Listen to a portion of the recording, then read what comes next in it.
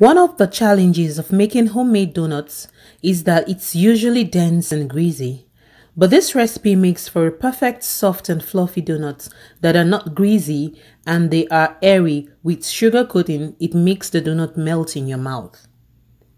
I will be sharing with you guys tips and tricks on how to make the perfect donut. Hello beautiful family, welcome back. My name is Sarah. If you're new here, please smash that subscribe button and click on the bell icon so that you'll be notified of all my new videos. And thank you to all my returning subscribers. So now let's get cooking.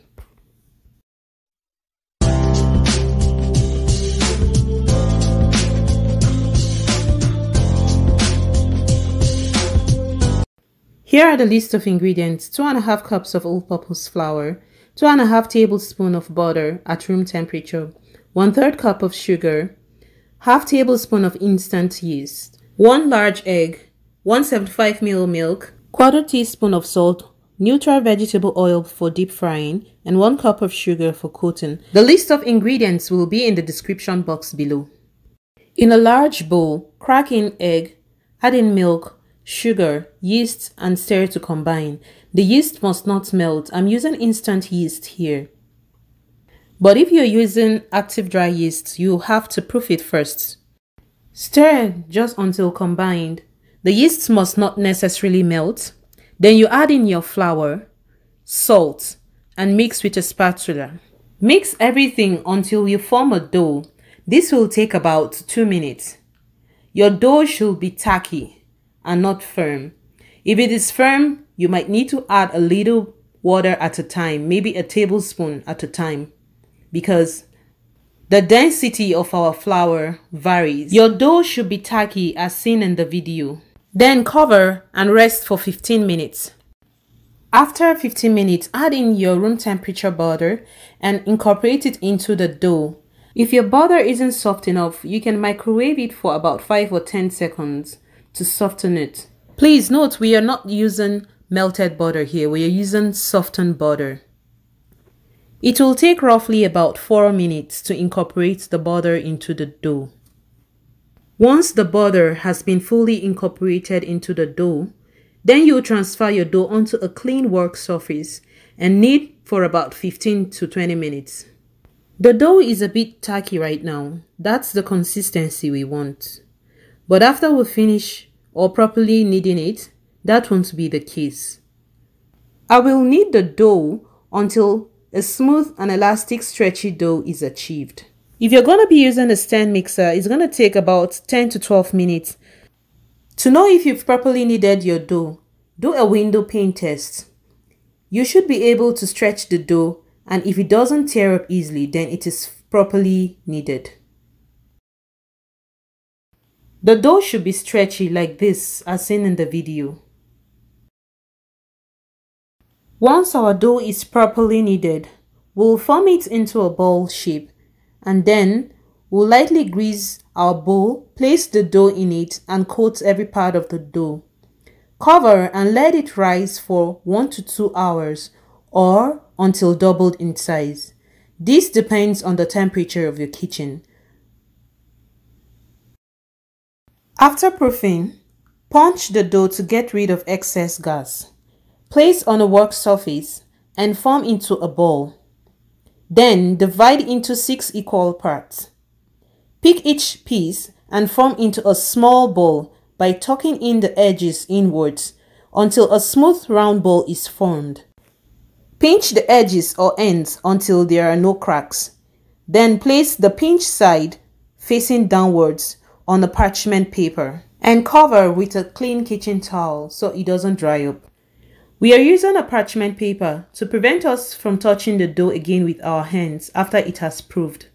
So placing on parchment paper is important. But if you don't have a parchment paper, you can try as much as possible to handle your dough carefully so that you don't deflate the gas already built in the dough. Continue to shape all the dough like so. I will be making 2 different shapes of donuts. 3 will be round, while 3 will be the regular donut shape without a donut cutter. I will be using a tiny bottle cover to cut out the center of my dough to give me the regular donut shape. Place the sealed side of the dough downwards and gently press down. It should not be totally flat. Then you use your cover to press down to be able to get the hole in the center of the dough and pull out the center piece. Repeat the same thing for the remaining two. To cut out the center, you have to apply some pressure. You press down. Try as much as possible to place your cutter in the center of the dough. The thickness of the dough should be about 2 centimeters. If you have a donut cutter, well, that's even better because it's gonna be much easier. You just roll out your dough and use your donut cutter to shape out your dough. Place your shaped dough on your kitchen counter and cover for second proofing. The second proofing is going to be for 1 hour. So this is what our donut looks like after proofing for 1 hour. To deep fry, we'll need about 3 inches deep of oil. Heat up oil to 360 degrees Fahrenheit if you have a thermometer.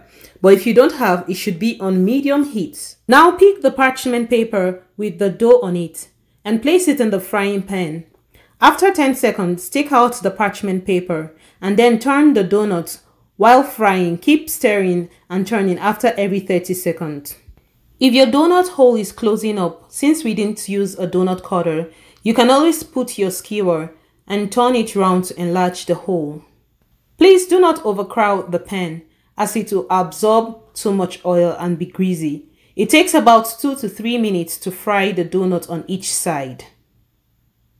When placing your dough into the oil, please be very careful not to splash oil on yourself, and also while turning it, you also have to be very careful with the oil so that you don't burn yourself.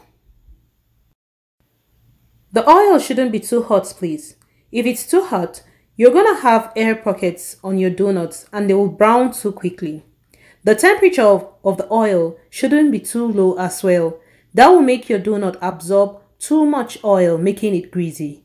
Please note, the heat of the oil really plays an important role to be able to get the ring round your donut.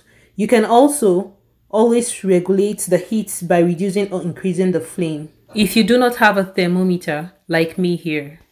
Keep repeating the same process until you fry up all your donuts. Now look at this. This is fried to perfection with the ring round it.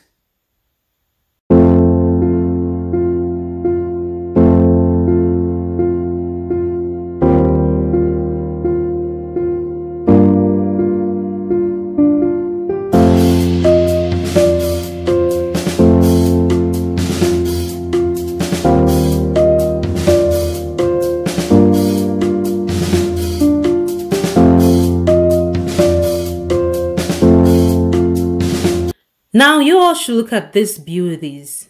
Fresh homemade donuts. These donuts are fried to perfection, as you all can see. It's so light and airy with a sweetness that's just too good. These fresh, hot homemade donuts are truly an amazing treat. You really can't get anything better. The sugar coating makes the donut melt in your mouth.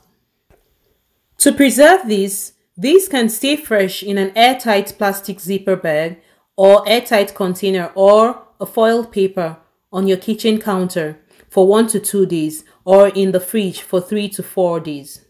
So now let me show you guys how soft and fluffy and airy these donuts are.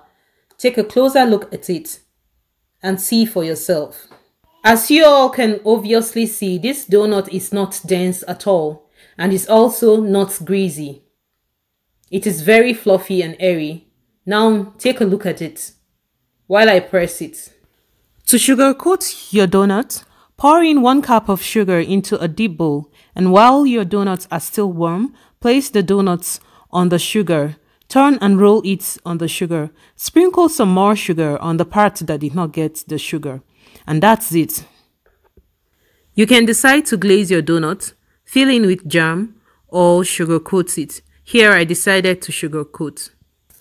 Homemade donuts are really a treat. Please guys, you need to give this recipe a try and let me know how it turned out in the comment section down below. If you enjoyed this recipe, please give your girl a thumbs up and share. If you haven't subscribed, what are you waiting for? Please subscribe for more simplified and detailed recipes like this. I'll see you guys in my next one soon. Bye bye. Meanwhile, I have some donuts to eat right now.